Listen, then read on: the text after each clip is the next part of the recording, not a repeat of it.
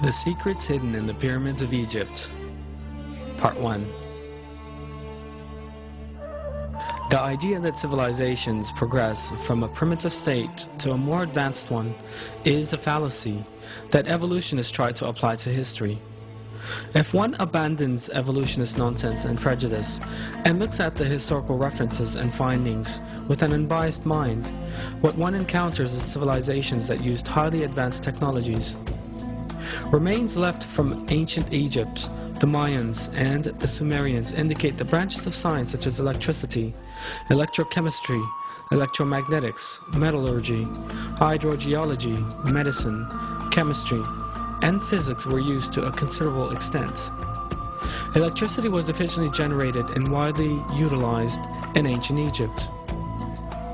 The Baghdad battery and the first arc lights were used at that time. But was electrical generation limited to these in ancient Egypt? A careful examination of Egyptian history immediately reveals the sophistication in perfect illumination. No soot has been found in the corridors of the pyramids or the tombs of the kings, because these areas were lit using electricity. Relief carvings show that the Egyptians used handheld torches powered by cable-free power sources. The arc lamp used in the lighthouse of Alexandria is further proof that electricity was used in ancient Egypt. The energy required to power the lighthouse of Alexandria for 24 hours a day could only have been supplied by a regular electrical source. The pyramids of Egypt were giant power plants generating electricity. 1. The outer casing of the Great Pyramid was covered with white tufa limestone, so tightly built that not even a razor blade could fit between the blocks. The white tufa limestone does not contain magnesium and has high insulating properties. This insulation property prevented the electricity inside the pyramid from being released without control. 2. The stone blocks used inside the pyramid were made of another form of limestone containing crystal and a small amount of metal, which allow for maximum power transmission. The shafts inside the pyramid were lined with granite. Granite is a slightly radioactive substance and permits the ionization of the air inside these shafts. When we look at an insulated electric cable, we see that conductive and insulation materials are used in the same way as in the pyramids. 3. The conductive and insulating properties of the pyramid are an example of flawless engineering. However, a source of energy is needed for electricity generation. The Giza Plateau where the pyramids stand is full of underground water channels. The pyramids rise above the limestone layers, the spaces between them being full of water. These special layers of rock that transmit electricity upward as they carry underground water to the surface are known as aquifers. The high volume flow of the River Nile that passes through these aquifers produces an electric current. This is known as physioelectricity. The pyramids' underground chambers are granite conductors built within the rock charged with physioelectricity. This electric current is conducted directly to the upper part of the pyramid's granite covered subterranean chambers. Granite is a very good conductor of electricity. The electromagnetic field that forms at the bottom of the pyramid is transmitted in concentrated form to the upper layers of the pyramid. On the top of the pyramid there was a gold capstone, gold being an excellent conductor of electricity. This section is no longer there in our day. This means the top of the pyramid has lost its structure of flawless geometry. This gold capstone facilitated a conductive path for the transfer of negative ions to the ionosphere. This way, a current was generated. How does it serve to move the electromagnetic field on the ground through the help of an aquifer? An identical form of this technology, employed in Egypt 5,000 years ago, was used by Nikola Tesla, an inventor of electric technology in the early 1900s. In a tower he constructed in the United States of America. Tesla, the inventor of such fundamental electric technology as the alternating current, electric engine, radio, the laser, and radar, was successful in simultaneously transmitting sound and pictures between continents in the Wardenclyffe Tower he built between 1901 and 1917. He used an external source of electricity for this, and even applied wireless power transmission technology. Tesla had also built his tower above an aquifer and discharged the negative ions from the aquifer to the tower. The electromagnetic technology used in Tesla's famous tower is identical to the electromagnetic field set up in the construction of the pyramids. Both systems generate negative ions and transmit them without the need for electric cables. So for what purpose did the Egyptians use electricity? Relief carvings clearly show that the Egyptians used handheld bulb-type lamps powered by a cable-free electric source. These bulbs are reminiscent of Nikola Tesla's descriptions to show that his alternating current was safe. At the 1893 Chicago World's Fair, Tesla transmitted alternating electric current through his body to light a bulb he held in his hand without using electric cables.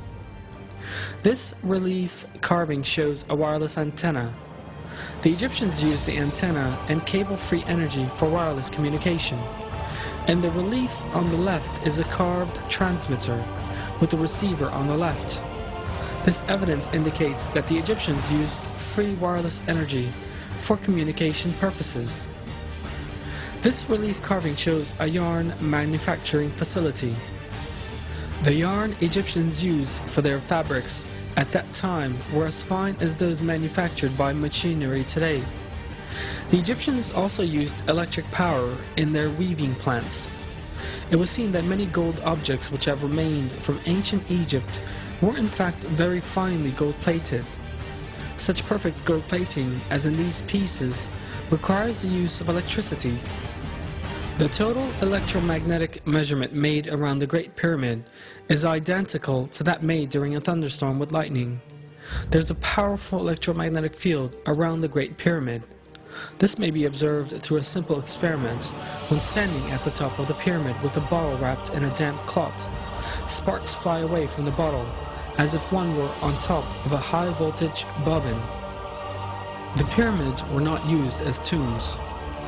The pyramids have always been interpreted as the tombs of the pharaohs, but in fact no inscriptions of any kind appear in the corridors of the Great Pyramid. This suggests a functional building rather than a mausoleum.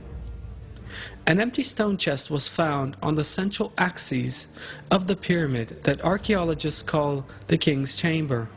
They claimed that this contained the coffin of the pharaoh, but that since this had been stolen, it was now empty. But the examination of the dimensions of the stone chest and the special location in which it was installed reveals a different state of affairs. That point is just where the missing part of the pyramid's conductive structure and whole design suggests it should be.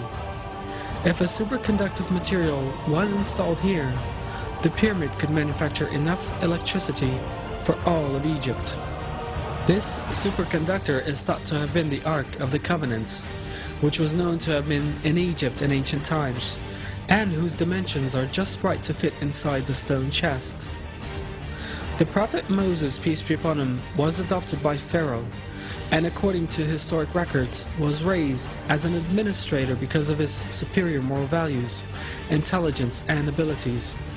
One of the phases in leadership training in ancient Egypt was the teaching of all the secrets of Egypt and the knowledge of energy. In addition to its other properties, there are also various references to the Ark of the Covenant serving as a capacitor, and that this was the source of Egypt's energy. The prophet Moses, peace be upon him, is known to have taken the Ark of the Covenant with him when he fled Egypt. According to historic references, one of the reasons why Pharaoh chased the prophet Moses, peace be upon him, right up to the last moment and strove to catch him at whatever price was the Ark of the Covenant, because Pharaoh was aware that all the glory and magnificence of Egypt would be lost without electricity. Historic references also show that Egyptian civilization reached its peak during the reign of Ramses II, who lived at the same time as the prophet Moses, peace be upon him. But those civilizations collapsed in less than 10 years, after Ramses II, and Giza was even abandoned. The city, once the center of civilization, remained deserted until the next dynasty settled there. Were the Egyptians the only society to utilize wireless electrical technology? The relief carvings left by the Mayan and Assyrians also contain images of similar techniques to those implied in the pyramids. All this information once again goes to demonstrate that there were no primitive people and societies in the past, as evolutionists would have us believe. In terms of civilization, more or less developed communities have lived side by side at all times throughout history. A society that existed thousands of years ago enjoyed a far more advanced technology compared to one living in the 20th century. And this shows us that development is not part of an evolutionary process. In other words, that there is no linear advancement from a primitive level of civilization to a more developed one in history.